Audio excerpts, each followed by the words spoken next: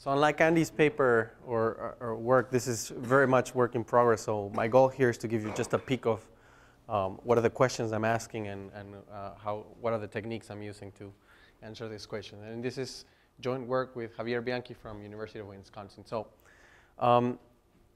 just to give you a little bit of groundwork of what this work is about, let me read this slight piece from The Economist that came out 2 weeks ago.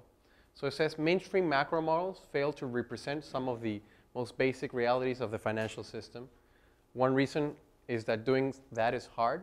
Another that is that for a long time it did not seem to make much difference. In the absence of a crisis, the activities of the financial sector can appear irrelevant for long stretches of time. Small wonder why so many academics model the economy as if banks and no other intermediaries simply do not exist.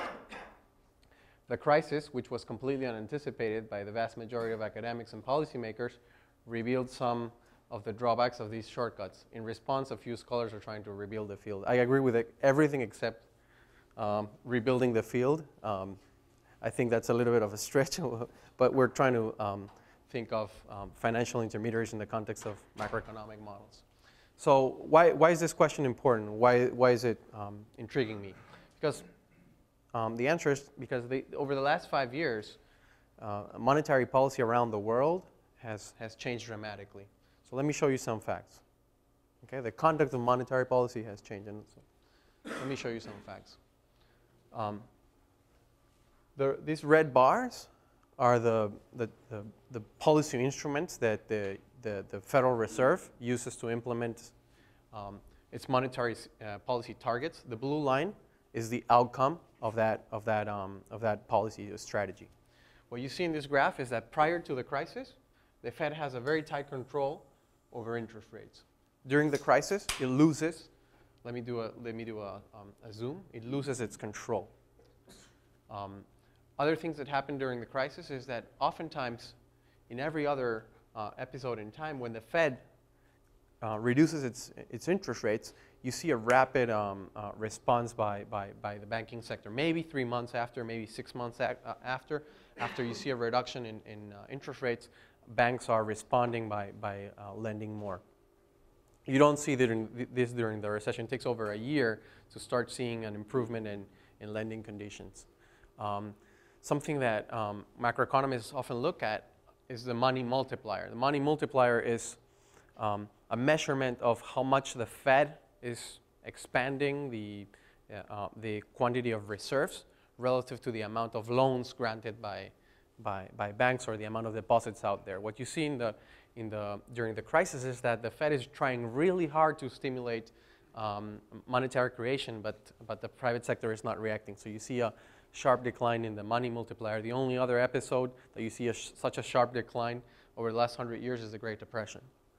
And the counterpart of that plot is what's happening with the balance sheet of the Federal Reserve. So since 2008, the Fed has been very worried about the lending conditions that banks are having, and in an effort to stimulate the economy, they've been lending vast amounts of reserves to financial institutions. They've bought a lot of their bad mortgages and given them essentially cash. So this is the total amount of money printing, if you want, done by the Fed. A lot of it has to do with buying bad assets from banks. A lot of it has to do with lending directly to banks, giving them more loans. And there are other things done like lending facilities, special lending facilities. So that's the side of the Fed. But when you look at the balance sheet from the perspective of financial institutions, and you look at their required reserves, the amount of reserves they need to be holding on their balance sheet by law, you see only you see some slight increase over the period after 2008. But when you look at the amount of reserves that they have in excess of what they should be holding, that amount just dwarfs the required reserves. What you should see after banks are having all these excess reserves is that they should be lending like crazy, because essentially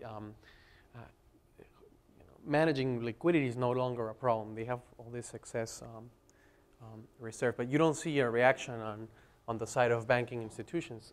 Lending in over many different sources has not been reactivated, not even after the recession has ended. On the liability side of banks, the amount of deposits that banks are holding is actually coming down, or has been coming down post-recession. These are total liabilities by banks. So what is the connection between these things?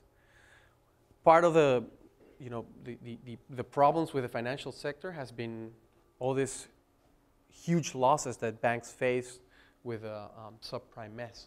Right? So in the upper panel, in the red curve, I'm showing you the market value, the market capitalization of the top 50 bank institutions in the US. And you see that the market capitalization has dropped by more than 50%. It has recovered partially, but not nearly all the way. And you see it, say, in that gray line is the amount of lending done for investment purposes. And the corollary of that is what's happening on the real sector, which is real investment. That's the blue side. So investment has not yet recovered. So these facts cast some doubts about the ability that the Fed has to stimulate the economy, the ability to promote monetary creation or lending that is essential for any economic activity. So the view that I have is that if the financial sector was at the epicenter of the financial crisis, and if we understand that monetary policy operates through the financial sector, we have a task in trying to understand how is it that the transmission of mechanism of monetary policy is carried out when banks are in trouble. So that's what I'm after. So maybe something is going wrong in the system, and we need to find a way to patch things. So we want to have a model of, that captures a realistic description of what banks do.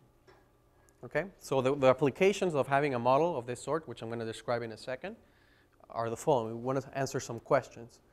So how is it that monetary policy changes when banks are in trouble? Is there anything changing in the way that banks act that is preventing the Fed from stimulating the economy? Maybe the Fed is not able to stimulate lending because banks are facing tighter regulations. So on the one hand, you have the Fed trying to stimulate lending. On the other hand, you may have things like Basel, the regulatory requirements on banks that is operating in the opposite direction, saying, for the amount of equity that you have, you cannot lend more than this amount. So maybe you have policies that are going in different directions. And you want to have a model that allows you to answer questions like, will the Fed be able to, if inflation, if you start seeing that this monetary stimulus translates into inflation, would the Fed be able to retract on this position? So those are the types of questions that I want to answer. So for that, I want a model that captures the basic problems that banks face. And for me, the basic problems that banks face are two. One is liquidity management, that is managing the trade-offs between making a loan and running out of cash. I'm going to give you a description of what I mean by that in a second. And the other problem is risk management, figuring out who to lend. So for the rest of the 10 minutes remaining, I'm only going to focus on the first problem. So let me give you a description of what this liquidity management problem is from a textbook perspective. So let's start with a balance sheet of a bank. So those of you who were my students in G1 will recognize this chart. Okay, so banks have the following composition in their balance sheets. On the one hand, they have this green stuff that are reserves, and they have loans on their asset side. And the liabilities, they have equity and they have deposits. They issue a special type of liability. It's not bonds, it's not securities, it's demand deposits.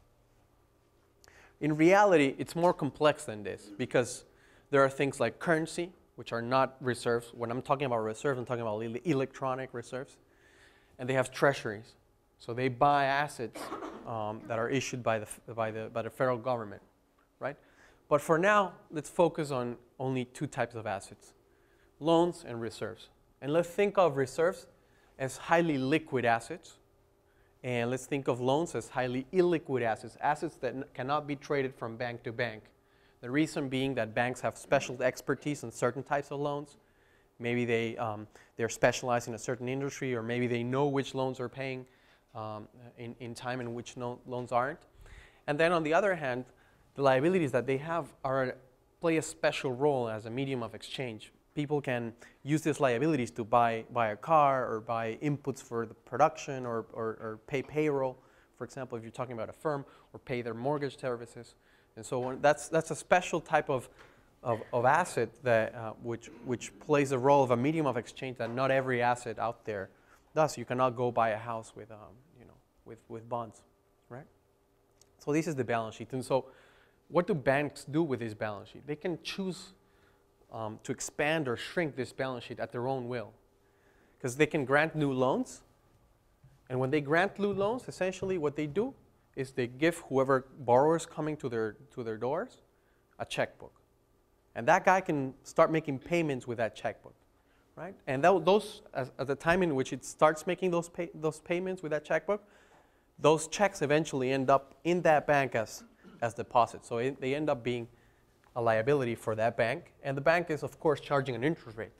So making loans for a bank is actually a very attractive exercise. It's making interest rates on those loans. So let's focus on this balance sheet for a second. Let's shrink it for a second. And let's think of what the bank is doing with this. So the bank is giving these checks to a firm, right? Now the firm has a liability against the bank. That's the loan, right? And there's a negative equity because the firm is at that immediate second when it receives that loan is having a negative entry because it has to pay those interest rates. But the firm, of course, is going to use those checks to make a payment. Say, for example, you can pay workers to come into that firm and generate some goods. So at that point in time, the firm gives the checks to the household, and it generates some goods that it's going to store in its warehouses. Right? Nothing has happened with the bank so far. Right? Now, the bank can pay part of the interest rate to its shareholders, and that's going to be even more deposits. And you can pay them in the form of checks. So you have households there. So households are going to use those checks back and buy stuff from firms. They're going to buy these goods. And eventually, the firm is going to have those checks in its asset side. It can pay the loan then. Right? Loans are out, and deposits are out. And then households have those goods. So, banks are making a profit, and this deposit creation is playing an essential role in the economy. It's allowing these households, which would have not gone to work if the firm cannot pay them, that essential role is played by banks, and it's creating real assets in the economy, real goods in the economy.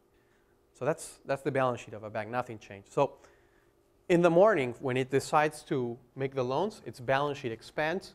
It makes some profits, and it creates some liabilities. So that's good for the economy. It's good for banks, right? So, So I just told you what these things are, right? From a monetary perspective, bank reserves are what the Fed chooses as the amount of money out there that banks are holding. And then the sum of all deposits plus reserves is the total money, quantity of money, right? Because it's the amount of mediums of exchange out there in an economy. So loans are granted by issuing deposits, and deposits are an essential asset because they are a medium of exchange. Right? So now there's a trade-off faced by banks when they make a loan. The reason being that when it's creating a loan, it's creating a liability, a deposit, and those deposits don't have to stay in that bank. Whoever has the checks from that bank doesn't need to keep its deposits in that bank, and that imposes some risks for the financial institutions. Because when deposits are changing from one bank to another, that's changing the formal liabilities from one bank to the other, and that induces some costs for the bank. So let me show you how. So suppose some deposits are withdrawn from this particular balance sheet to another balance sheet. Another bank will not accept loans as a counterparty to that, to taking those liabilities. It wants only the liquid assets, whatever the bank can trade, and those are the bank reserves. Now, one thing that can happen is that a withdrawal is small, and the bank has enough reserves to make that payment. But something else can happen, which is there's a very large withdrawal, and the bank doesn't have enough reserves to finance that deficit. And in that case, that bank needs to patch the deficit by borrowing from another bank. But of course, if the bank itself charges an interest rate, the bank is going to also be charged an interest rate when it borrows from another bank. And these are equity losses for the bank. Right? And so a bank that has a high liquidity shock will shrink its equity if it has a high withdrawal and needs to borrow. So that's the trade. That's where the trade-off is coming. The bigger your balance sheet, the higher the amount of deposits that you have, you cannot create reserves. So since you're creating deposits and you're inducing a risk of a withdrawal by creating more deposits while keeping your reserves constant, that induces a risk for the bank because the risk of running out of reserves is higher, and that's costly for you. That's a trade-off that banks face. And so monetary policy operates by altering that trade-off. Right? It can do many, many things. So one thing it can do is, that's its traditional mechanism to alter lending, is open market operations. One thing it can do is open market operations. That's a big purchase. Let me show you a second. That's a big purchase of loans in exchange for reserves. So if banks suddenly at some point in time have more reserves than they had in the morning, they can make even more loans because their liquidity risk is reduced. They have more reserves to meet a higher amount of withdrawals. Right? Other things they can do is they can change the interest rate at which banks are lending to each other by saying, look, if anybody needs to borrow, I can lend you at this particular interest rate. Or you can set, for example, what is the amount of reserves that you must hold. Those are reserve requirements.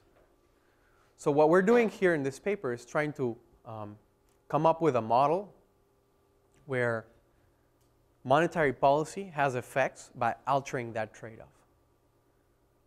And by doing that, we're trying to come up with explanations to all of the patterns that I described you earlier on. What's been going on during the last recession? The Fed is expanding the amount of reserves by banks, yet banks are not reacting as you would expect from this model. The reason is that they're not lending as they should, given the high amount of reserves that they have. So we can use this model as a laboratory to try to figure out what may be going on with banks, which explains the patterns. So let me give you a glimpse of what my model does. And I have no answers so far to all of the questions I've presented. This is the things you can get out of this model. You can test things like what happens if banks suffer equity losses over time? What happens if they face more withdrawal risk? What happens if they have meeting weaker demand conditions or face tighter regulation or face a new monetary policy regime? Right? Notice that these are very difficult questions to answer because as opposed to that very simple diagrammatic example, banks need to take very complicated decisions into account. They need to predict what's going to happen in the future. They need to predict what interest rates are going to be in the future. They need to figure out whether they should pay dividends or try to raise equity and so forth. Right? So you need a very rich description for these things. And so let me try to use the model as a laboratory to explain what happens if suddenly, out of the blue, there's a demand shock, and suddenly firms no longer want to take loans. What should we expect with monetary aggregates and banking decisions? And this is a permanent shock. So, there's been a reduction in the economy, the demand for loans, and it's going to stay there for, say, 2, 3, 4 years. So one thing you would expect is banks will start reducing the amount of equity they hold. and they're going to start paying dividends. They're going to start cutting down loans, and they're going to start charging lower interest rates on loans. So the interest rate will come down if there's less demand for these loans. And the amount of reserves should drop. And you should also see things like the value of banks should be coming down as well. The return on loans should be coming down. The leverage of banks should be coming down. And you should see the money multiplier tanking, although the Fed is, if it doesn't react, right, you should see also a reduction in bank reserves because banks no longer need reserves if they're going to make less loans. And you can see things like contraction in the amount of lending, a contraction in the amount of bank reserves, and so forth. Of course, these pictures don't fit what's occurring in the data, because in the data what you see is an increase in the amount of cash and a decrease in the amount of loans. So a contraction in demand cannot be the full story for things. So we're using this model as a laboratory to understand these questions.